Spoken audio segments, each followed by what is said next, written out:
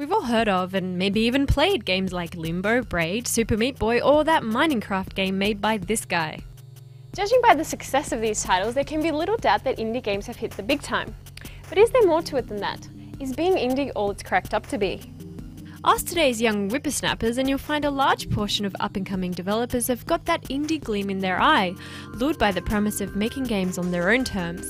But while the romantic image of indie game developers is that they get to sleep in, eat in front of the TV and work without pants, the reality is a little more sobering.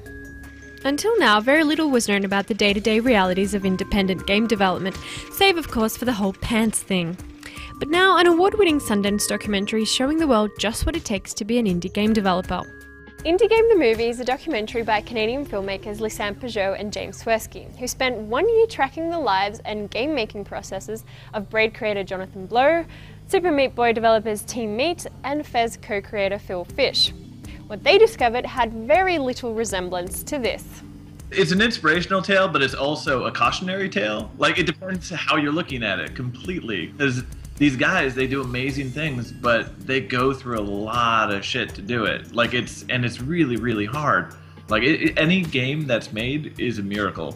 Like, the fact that any games actually ship and work. Yeah, it's just like this little miracle, because I'm sure you could go through Team Meat and Super Meat Boy, Braid, Fez, and just look at all these little points where if it went the other way, it wouldn't exist and everything would have fell to crap.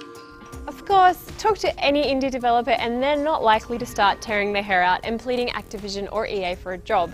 As much as making indie games is a tough slog, there's no denying that indie developers have the freedom to experiment with any idea they want and have as much time as they want to do it in. I mean, who else is going to make a retro platformer about a cube of meat tasked with rescuing his girlfriend from a doctor who is actually a fetus in a jar? Seriously, who?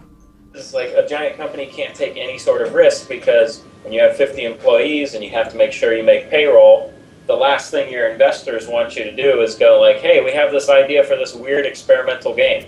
And they'll go, why aren't you making Call of Duty 4? You go indie to do what you want to do and have the freedom to do what you want to do and not have to answer to somebody, not have to wake up and, Yeah, it's the difference.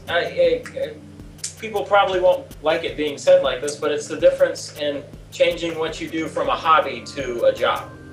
And what we do, even though we've made money and stuff, we still enjoy doing it. So in a way, it's still like a hobby, and it's something we take very, very seriously, but we don't take it serious to the point of where it's actually like a job, where we have to have set schedules and set milestones and stuff. Where it's still fun for us. Okay, so let's stop there for a second and analyze. Being indie pros, good working hours, ability to take risks, doing what you want, no pants. Being indie cons, no food, no money, no sleep, no job security. Oh, and this little problem. Braid is an art house masterpiece, nothing like your mainstream kiddie games. Well, you rescue a princess from a castle. It's subversive. You wouldn't understand. But you had jump on the Goombas. Does this look like a Goomba to you? Yes. Okay. Ultimately, what it boils down to is personality. For some developers, being indie is not a choice, it's a way of life. And no amount of coercing will ever entice them to don a suit and work 9 to 5 for a AAA publisher. We look at going and working for a company as a failure.